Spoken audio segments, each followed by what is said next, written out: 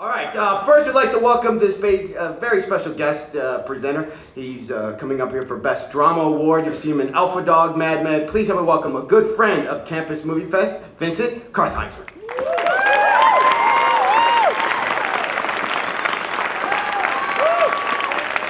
Hey guys. Well, I'm thrilled to be here tonight with all these great filmmakers.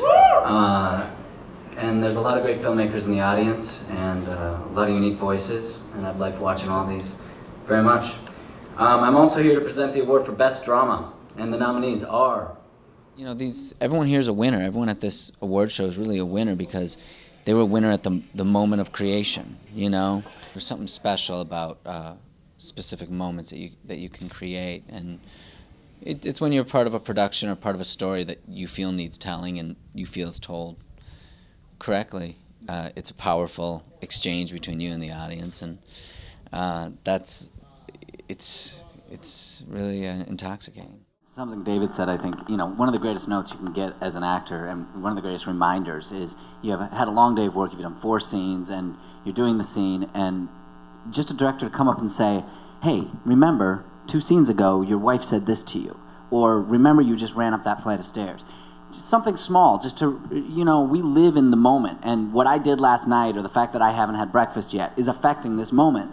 And, you know, a director coming up and being like, you're thirsty. I mean, it's so stupid, but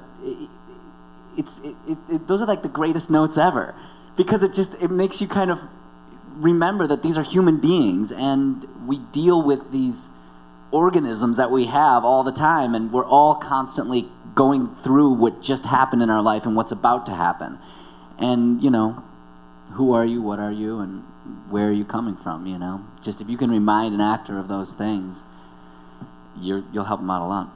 If you're an actor and you get a script, read it a lot.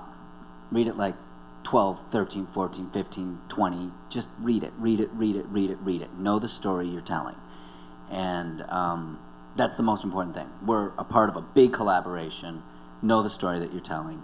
When it comes to preparation, obviously a million different ways to go about it. It's good to try all of them so you find your own. You know, being in your body is great. You know, maybe a little bit of exercise before you go into a big scene so that you're not in your mind, but you're in your body. And your body is alive and you're not thinking about your hands because they're rushing with blood. I used to do all sorts of vocal exercises, especially with this character I play, Pete Campbell. I used to do all sorts of vocal exercises. And I've kind of stopped doing that because I realized, like David was saying, it kind of just distracts me.